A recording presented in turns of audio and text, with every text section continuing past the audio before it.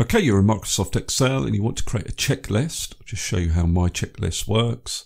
Obviously, I click in these checkboxes, but what it does is change the background color of the row to show that it's completed, but it's doing a percentage tally down here of the tasks that are completed. So as I check these checkboxes, this tally increases. Okay, let's see how this can be done. Now, at the time of recording, which is in April 2024, Excel does not currently contain a checkbox button. Now, if you're in the Insiders program, then you will find a checkbox button on the Insert tab of your ribbon. I don't have it, but it will be somewhere over here. If you're watching this video in the future, you may find a checkbox button on the Insert tab, in which case this process is slightly less involved. Now, to use this method, you're going to need to show the Developer tab on the ribbon, and it doesn't show by default, so what you need to do is right click on one of the other tabs, go to Customize the ribbon, and then you need to check this box down here, Developer, and click on OK. Now, once you're on the Developer tab, you need to look for this Insert button, click on it, and then under Form Controls, you want to look for this checkbox Form Control. Select it, and then click into the cell that you want the checkbox to appear in. You don't need the text against the checkbox, so you can just delete that. I'm doing that with the delete key on my keyboard. And then I'm going to resize this container so it fits nicely within the cell. So once you've done that, click outside the cell and then click back in the cell. And then you're going to use this little green square to copy the checkbox down the rest of the column. So just drag it down and you'll get a checkbox in each cell. Now, it's a bit annoying that this checkbox isn't aligned with the bottom of the cell as these others are. So you might want to fiddle around with the position of this checkbox. So to do that, what you would do is right click in the cell. So then you can use the down arrow on your keyboard or the up arrow to just reposition that checkbox. Now, this checkbox here I don't actually need. So what I can do is right click on it and then go to cut. So your next step, once you've got your checkboxes, is to link each checkbox to an adjacent cell, and you'll see why that's important. Now, to do that, you right click on your checkbox, you go to Format Control, and you need to be on the Control tab in this dialog box. And where you can see Cell Link, click in that box, and then click in an adjacent cell. So I'm going to select cell C2. Now, you'll see how this works if I click outside the cell and then click back in the checkbox. Can you see I get a true if the checkbox is ticked and a false if it isn't? So I need to do that same thing for each of these checkboxes. I'll do the second one with you. So it's right click, Format Control, Control, Cell Link, and then click in an adjacent cell. Click on OK. So I'll fast forward the video to the point where I've done the same thing to all the other checkboxes.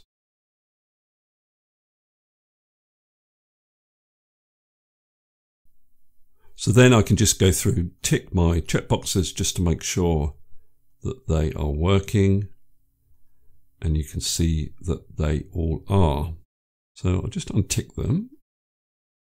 And the next thing we're going to look at is how to get the row to automatically change color if the checkbox is ticked. Now, to do this, I'm going to select this first area of tasks, so including the task name and the cells that contain the checkboxes. And then I'm going to go to the Home tab on the ribbon, Conditional Formatting, New Rule, use a formula to determine which cells to format. Now, the rule or the formula that we're going to write is very simple. We just need to say equals C2. Now, the reason that I'm pointing at C2 is because that contains the true or false value. And if this value is true in C2, it's going to apply the format that I specify down here. Now, you may wonder why I've selected C2 and not all of the cells that will potentially contain the word true. Well, the reason I've only selected C2 is because I'm writing a rule for the active cell, and the active cell is the first cell I selected. You can see it has a white background versus a grey background that the other selected cells currently have. So this rule then gets copied down and across the other cells that I've selected. Now, at the moment, you can see there are $2 in this cell address, and that's created an absolute reference. Now, I need to get rid of one of those dollars, and it's actually the second dollar. Now, this means that the rule always applies to the value in column C, but as the rule is copied down these rows, it refers to the relevant value in column C, so C3, C4, C5 and C6. The C cannot change, but the 2 can. So now I need to set my format, so I go to the Format button, and I'm going to choose this orange background. Click on OK, and then on OK again, and now it should work. So if I tick this checkbox, I get that nice orange background on that row, and it will work for the other rows. Now we need to do the same thing down here, but what we can do is select the first cell that we've applied the conditional formatting to, go up to the Format Painter, which is on the Home tab, and then just select all the cells that we want to apply the conditional formatting to in this area of the worksheet. And now it will work just as it did in the first area. So now let's deal with this completed area. We want to work out the percentage of the tasks that are completed. So the first thing we need to do is count the number of tasks that have been completed. Now to do this, I'm going to use the sum function, and I'm going to add up two ranges. This range here, comma, and this range here. Close the bracket and press enter. Now I get a 0 now because these are not numbers. I want to convert the trues to ones and the falses to zeros. And the way I can do that is by putting two minus signs in front of both of these ranges. So now it will add up the trues that appear in this column.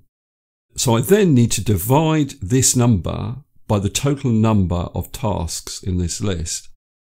And to do that, I can divide by the result of the count A function.